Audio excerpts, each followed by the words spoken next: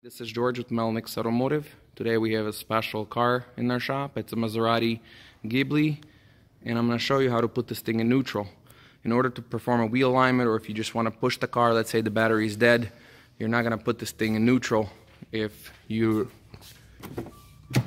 don't do this procedure. So when you open the door, right in the floor pan, there's a little cover that comes off. Very similar as Dodge vehicles have the same thing. So as you can see, there's a little like a silver clip. So what you need to do, you need to push down and push it to a side and then lift it up. Just like that.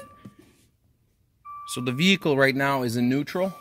I'll be able to push the vehicle forward, backwards, without any power. So if you have a situation where you want to put that in neutral, just follow this procedure. This would work pretty much on any Maserati. Thanks for watching. This was George with Maserati Automotive.